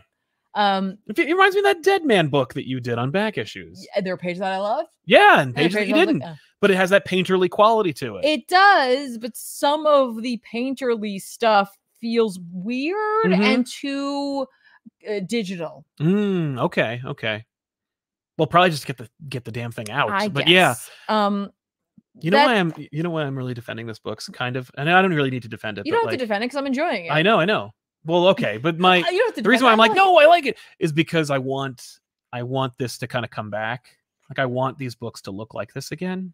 Oh, I want this book to look like this. I want more books like Black Label should be this. Like that's what this should be bigger. This should be the big format. I wish it was the big format, honestly. It's not. Listen, I'm not saying this in a bad way, but this is like feels like a sort of like Legends of the Dark Knight on steroids. Okay. Because it's not pulling punches because they get the rating, the 17+ rating on it. So they can be more violent. They can be more visual. They can, say certain things or allude to certain things, but it feels sort of like a Legends of the Dark Knight. It's a mystery. Right. It's an actual mystery. Yeah. Something is killing off the villains of Gotham. A monster is killing off the villains of Gotham. Right. And in the second issue, which we didn't get a chance to really talk about, but in the second issue, like he has a conversation with like a fading penguin, who says who alludes to something, and then Batman pieces it together that whatever it is, whatever this beast is, because it's a monster, is like biting them. Yeah. And then letting them go. It's tasting them. Oh. Like it's looking for something. Right. Okay. I don't know. I kind of like that. I really dig that. In that issue, Batman references that another animal that will do that is the great white. And then I don't know it off the top of my head, but he says the scientific name for them, and all I could hear was Richard Carcharian Carcharius. Yes, he says it. I was like, it's a Carcharian Carcharius. It's the great white. Yes. Yes. So I was like, that's fun. We still don't know 100% what this thing is. Well, I know it's a reptile. Well, yeah, and like obviously on the list of like possible suspects is Killer Croc. Okay, He's cool. the only one we haven't run into yet. However, this is clearly going to be talking a lot about Killer Croc. Batman's like, we don't know where Killer Croc came from. Right. Like, what is he? Like, sure, we know he's got like a skin condition and people bullied him and stuff like that. Yeah. But is he a man who became this? Is he a crocodile that became man? Is it something else? Yeah. I don't know. Right. All I know is that in the blood samples we found at the scene, there's estrogen present. Okay. So it's like, maybe so it might not be but like him. They're like, it has Croc evolved. Is it something? Because like whatever this thing is based on reports, it's huge. Right. Oh, cool. Batman still has not run into it in this issue. That's awesome. That's kind of exciting. Ennis has taken his time, and I appreciate that. Yeah. I kind of dig this pace. The issues read fast. They read real fast, but it's a Black Label book, so the only thing in the back are preview art for the next issue and covers. It's funny because I don't think this is going to be like anyone's favorite Batman story, but it just makes me feel like I'm reading, and I know we've talked about this, that this is like a script he had for someone else. But it doesn't feel outdated. It just feels like something I found. Right. Like this is like yeah, I said, it feels like you found that in a back issue. Well, I was gonna say, like, you know how like Strange Academy is a discovery book for a lot of people? This feels like a discovery book. Yeah, I'm for like, somebody. I'm okay. That's cool. All right, what's going on here? Like we deal with the Joker in this, obviously by the cover. He's there for this issue, and then we're good. Okay, that's fine. We're good. So dig it. Yeah, it's again, and don't forget, it is Ennis's take on Batman. Right. You have to accept the fact that, like, in issue 2, when he's trying to have that conversation with the Penguin, he tells the Penguin, "Listen, the paramedics are on their way. I told them the wrong floor so that we could have a conversation." Oh, I'm like, oh. I kind of like that. When the paramedics show up, they're like, "We got turned around." Batman's like, "That's right. That's cool." Radium Theater returns to say, sorry, Sal, didn't mean cynical to be mean. From interviews, Superman titles we're trying to, at some point, in terms of critique, I'm optimistic Superman editorial sticking the landing. Apologies again. No need to apologize. It's just, it's normally a one-way conversation, so I appreciate it. But again, don't worry about it. But yes. You know what it is? Like, cynical gets thrown around a lot. And usually in a dismissive way where it's like, oh, well, you're cynical, so I don't need to listen to you. Yeah. So it's like, no fear. I think we're just used to hearing that in terms of a very distinct tone or like intent behind it. Deb M, sorry it's off topic, but have you seen Alan Moore's show where he's a magical moon man? I think he's reached his final form. I haven't seen the show. I've seen shots of that, and I kind of like, I'm like, do I want to and remove my mind's eye of what it is? Right. Can it live up to what I think he's like in that? Because I think you're right. It may be his final form. Yeah, I would love to see it. I'll have to watch it. I don't know if it's out or if it's like... He talked... I saw an interview recently, or I saw that he did an interview about it recently, so I don't know. Rory Groth, finally able to catch you guys live with my new college schedule. Strange, but nice to be back at school. Hope you guys are doing well or great. Thank you very much, Rory, and welcome back to school. Yeah, congrats on how it sounds like you're actually on campus. So, stay vigilant, stay safe out there, but enjoy yourself. Exactly. So, Spider-Man. Let's do this. Yes. Let's do the title of the episode that my brain couldn't parse for the life of me. And I apologize. That was on me. I was like, more 1-1. Yeah. 0-1-1. So, Amazing Spider-Man number 72 from Nick Spencer and a whole bunch of artists, as is the case, to get this damn thing out on time, because Nick Spencer is busy working on Substack, so he's got to get the hell out of here. Federico Sabatini, Zay Carlos, Marcello. This was the team last time. Ferreria, yeah, and Carlos Gomez. So it's not like they're just pulling random people. No. This is the team. This is the art team. Yeah, for this book to get the book out. It's a normal sized issue. Takes 5 different people to write. But yeah, so the last several issues of this whole Sinister War thing have been Kindred has master planned his way into making the Sinister, all of the Spider-Man's villains team up and fight Spider-Man, some of whom Spider-Man normally doesn't fight. And they all are fighting him because he has revealed, that is to say Kindred, who was originally revealed to be Harry Osborn, that he'll give them their souls back, or they won't go to hell if they kill Spider-Man or some nonsense. Doesn't matter. The point is to see Spider-Man fight people. But is it just one of them though, or all? No, all of them at the same time. No, but like if one person doesn't, do they all get it? I think that each of them has a team, and so like whichever team kills Spider-Man. I feel like there should be infighting. There should be, but there isn't. Okay. But that's been every issue, and now we're up to the last issue. This is the last tie-in, I think, or this is the penultimate tie-in. Yeah. Sinister War ends in the next this week, and then I guess there'll be a tie-in after that. Okay. But and then I think Spencer's off the book. But and who's jumping on? Zeb Wells and a right. team of people. I keep forgetting. You've literally said this to me this is the third week now. Yeah.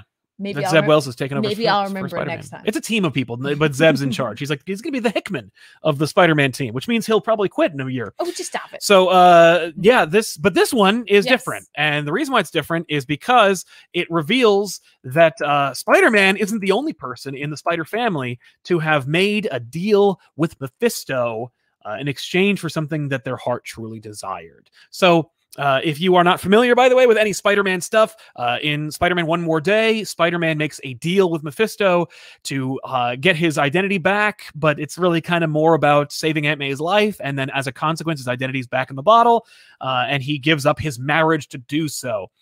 This was a contentious point of history, if I could say that. It might be an understatement, but it ushered in a brand new day for Spider-Man and made a lot of people fans of the book, because apparently it took getting rid of his marriage to make Spider-Man relatable again. Insert /sarcasm hashtag. But like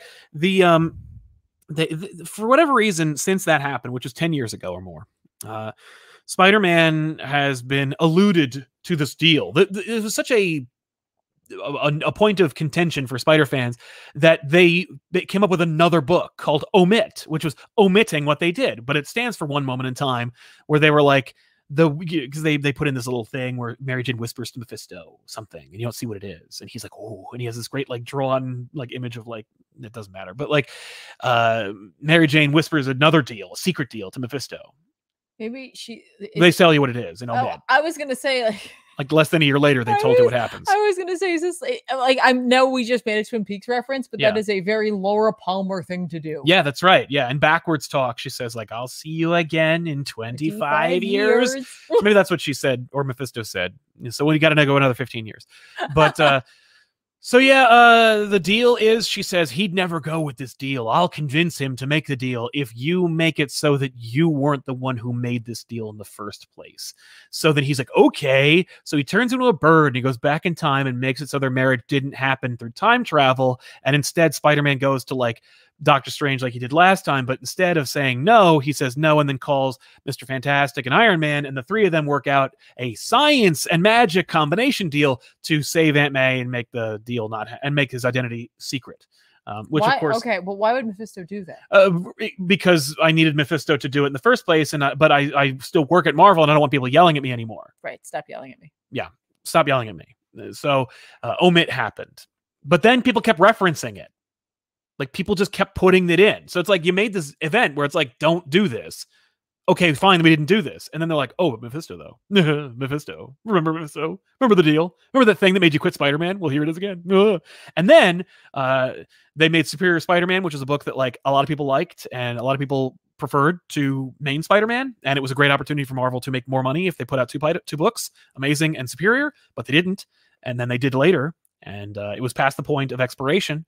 And then they canceled it, and they made Doc Ock in Peter's body, or in a clone Peter body, make a deal with Mephisto. And then, in the Champions, they had Miles make a deal with Mephisto. So there are at least 3 Spider people who have all made deals with Mephisto. And then we have Spencer on the book and keep alluding to One More Day, to the point where like issue 1, Peter and Mary Jane get back together. And you're like, wait, what? Mephisto. So this book reveals that Norman Osborn made a deal with Mephisto. Okay, I really am glad that it's that and not what my brain was. I was like, it's Aunt May. Aunt May made a deal with Mephisto, and she sold Uncle Ben's soul, and that's why Uncle Ben got killed. To save Peter. Yeah. Ben Reilly also made a deal with Mephisto. No, I thought it was going to be she made a deal with Mephisto. He came to her as like she was saved from the precipice of death. Right? Yeah, yeah. He came to her, and then he made a double deal. Yeah, yeah. No. Ben Reilly also made a deal. I'm sorry, but lots of folk made some deals. Yeah. So Osborn's life is falling apart. Mephisto goes to him. This is early on, and when before he even meets Peter Parker, and so he makes a deal and he pledges Harry's soul in exchange for everything. Okay. And what does he care about him? Right. And maybe he got the goblin idea from Mephisto. So that the whole thing is Mephisto. Like the whole relationship of Peter and Norman and Harry and the goblin, that's all inspired by Mephisto. So that maybe Norman had became like an agent of Mephisto, unbeknownst to himself. But then Harry died, and then he came back, and he has, and he's tormenting Norman, and he's tormenting Peter, and Nick Spencer wants you to know that he read J.M. DeMatteis comics, which, like, me too, man, I know. And because he keeps referring to this moment at the end of this awful arc called Pursuit, where Harry like recorded a video of himself being like, I made artificial life forms for your parents, and I gotcha, because he did it also in another book like before that. The gotcha thing came from this Molten Man life story. It doesn't matter. Yeah. But it's weird because like they keep making references to books, but then like getting the details wrong. So it's like heavily relying on like DeMatteis' Spectacular 200, but then forgets that he died on a gurney outside the like car, the ambulance, but like you see him in the ambulance or in a hospital or on a bed, and I'm like, it wasn't on a bed, it's a gurney. And like with Legacy of Evil, they keep referencing this book called Spider-Man Legacy of Evil, which is like, who gives a shit? Okay. It's like a book that like 4 people read 25 years ago, and it is the impetus behind this whole issue that like there's a secret lab that like the thing everybody's talking about is that the reason why Harry is kindred, or maybe he isn't, because there's going to be another reveal at the end where he's like, it's not me, because like there's a Harry body in the morgue, and Harry is alive with Carly Cooper, and so there's at least 2 Harrys running around. Okay. One of whom is a corpse, and Kindred, who was revealed to be Harry. Right. But maybe he isn't, because they also revealed that like Harry or Kindred used Chameleon, and Harry used Chameleon in the Pursuit arc 25 years ago. So like maybe that's also a thing. So like we had this big reveal of who Kindred was, but now we're going to get a double reveal because maybe Kindred isn't Harry after all. You were very sure it was him. I was. And well, I was right. I was sure he was him before it was even a thing. And then they revealed it was him, but now maybe not. And I'm happy to be wrong because who gives a shit? It's comic books. But like, we'll see what the big reveal is. I will say that like when I read this issue, I was kind of on pins and needles. I'm like, wow, what's happening? Like really like breakneck speed. A lot of stuff is going on here. The issues are that Spencer's leaving the book and all he ever did was house cleaning, but not even really smooth house cleaning.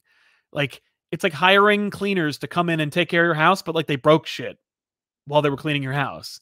And they're like, I'll fix that too. And then they do fix it. But like, you broke my chair. You smashed a window. You're careless.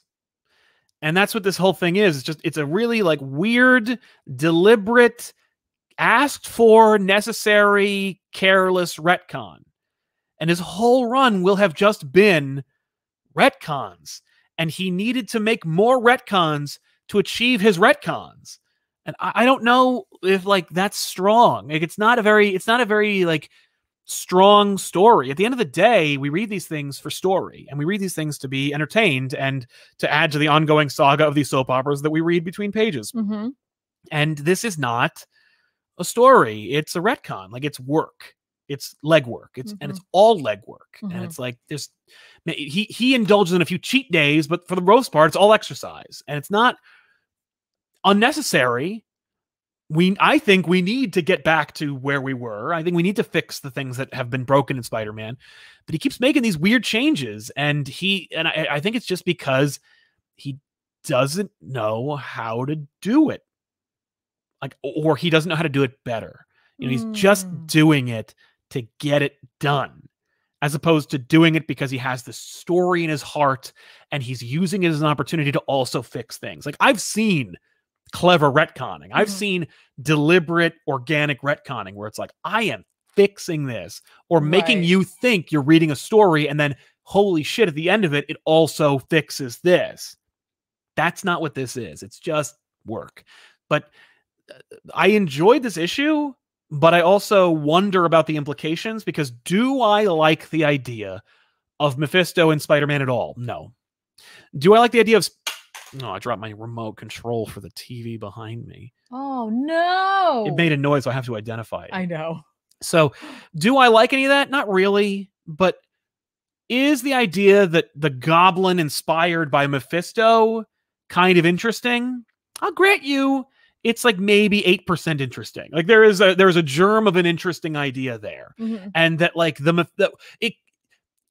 I think if I'm reading this right, that he's going to undo the One More Day thing. Like, he's going to unmake One More Day. I think at the end of this, that's the big retcon. And he needs to justify it by making other retcons.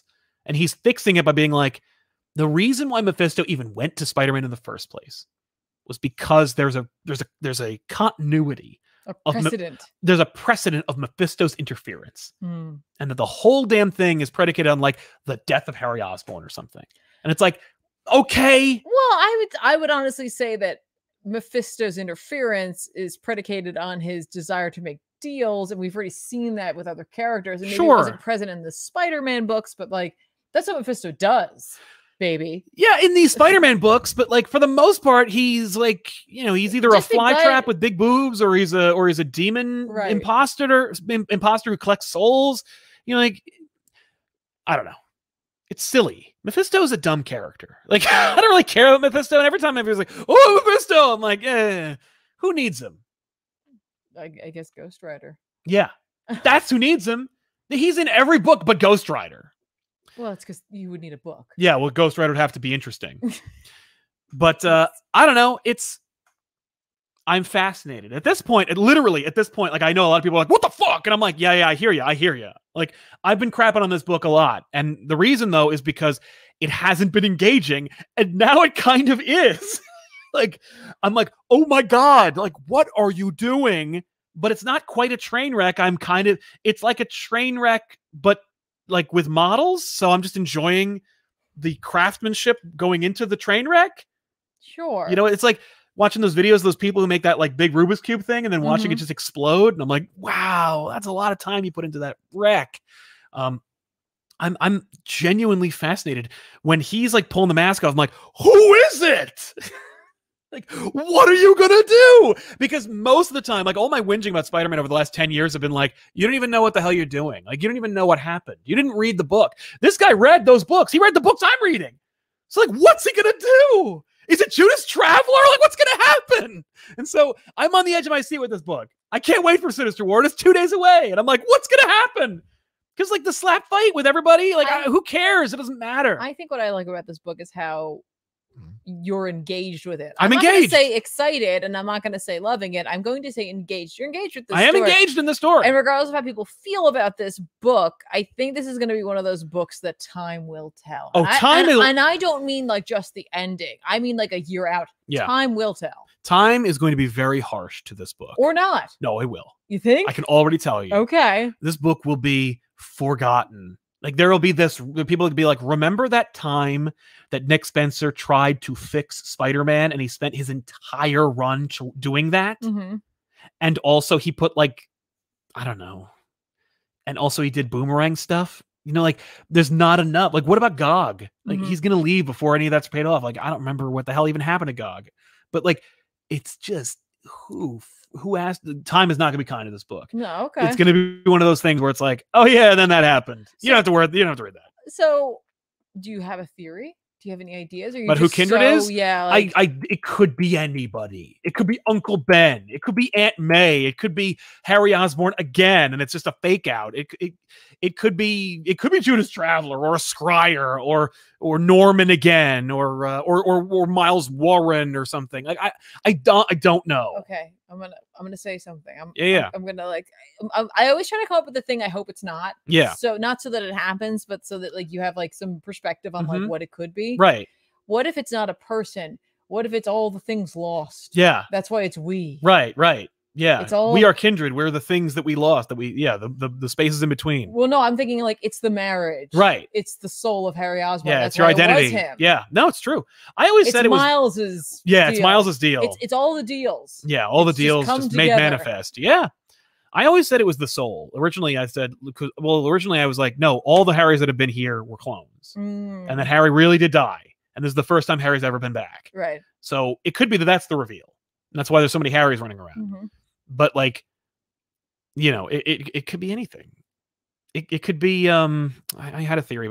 It could be Gabriel, his Norman and Gwen's son, the Grey Goblin, because that would suck. It could be Sarah Stacy, his daughter, to undo sins past. I don't know. I see people putting in the chat something I thought immediately when you were telling me this, and I hope it's not that because it doesn't. I hate it. Make sense. No, it doesn't make any sense. It doesn't make any sense. Yeah. Yeah. I was like that was the first thing I was like, oh, it's gonna be that. I hate that. I hope he's not that cheap. Is that the? Go ahead. Oh, that it's Mary Jane. Oh, I hate that. I'm like, so much. no. But that was like literally like as I was staring at the panel. But then it's the we thing. Yeah. Very specifically says we, who we are. Yeah. In that page you were just looking at. Right. I feel like that we comes into play here. It may not just be one character. Right. That's fine with me. But it's quite awful. I mean, like it's weird. It's not awful. It's just like it's just very bizarre. It's very bizarre. It's super bizarre. I don't even know what to even think about it. It's just like, but I can't wait to see it, and that's the thing is like, that's the mark, I guess, of a good thing. Yeah. But like, that's what, like, maybe it's not good. Right. But it is engaging. It is successful. Is it? What it's attempting to do. Oh, it's yeah. got you on the edge of your seat. I do. Yeah. But it took like a dozen issues to get there or more. Jay says, Kindred, confess, Peter. Oh, look at Mephisto Jr. You're going to cry? Nice reference to Bully Parker. Silvery Cricket, Sal and Spider-Man. Just how many clowns are in this car? It's crazy. Yeah, it's very true. Wilbert Robinson. Any chance of Heroes Are Born on back issues? A big chance since I own it. Yeah. Yeah, they might not have been here. That was earlier. No, that's true. Yeah, we're gonna do it. I promise. And Dower Wald, I'd make a deal with Mephisto for that Lost Star Wars Infinities episode. Well, you can watch. Well, no, because that episode did so friggin' bad. I'm never gonna release any more of that. That's over. That's over. We'll never do any more of that. I'm sorry. I'll just tell you what happens in the third one. But like, we can't. I can't waste time with that. If you guys aren't gonna watch it, I'm not gonna fucking make it. Sorry. We're like getting uncut Sal today. I'm sorry. I wasn't even expecting this. Let's talk about some books that are coming out this week. Right? Yes. What do we got? Oh, I'm going first. Why not? I don't know why not. Hellions number 15 is coming out. Written by Zeb Wells. Oh, which you enjoy a lot. Yeah, with art by Roger Antonio. Yeah. I'm sorry. I'm awful. I like this book. I like this book a lot. Yeah. Sinister's such a jerk. It's just such a jerk. New Mutants number 21 is coming out. Gabby's dead. What's going on? Oh, I know. Also, apparently there's something on the moon. Yeah, a lot. There's something creeping around in the shadows of the Summers house. So it says. Oh, is it Summoner? Solemn? That's probably not. I think it's Rain because Rain. Something's going on with Rain. Yeah. Written by Vita Ayala with art by Rod Rice. Yay! Hooray! He's back. Demon Days Cursed Web number 1 is coming out. Yeah. Which I'm like, wait, which one is this? I think yes, we're good. Yeah. Written, drawn, everything by Peach Momoko. Yay! I love the look of these books. So I know. I'm definitely picking that one up. Wonder Girl number 3 is coming out. Written and drawn by Joelle Jones. Yay! I think it's just her this time. Hooray! Sweet. Hooray! Yeah. Love the look of this book. Dig this story. Listen, I don't care if Joelle needs more time. Take the time you need. I don't care. Because nobody's dropping the book. Like you put it out, I'm going to pick it up. That's the thing. You putting it down, I'm picking it right up. Damn right. It's happening. You can go ahead and do this one. Oh, Dark Ages number 1 is coming out from Tom Taylor and Iban Coelho. Yay!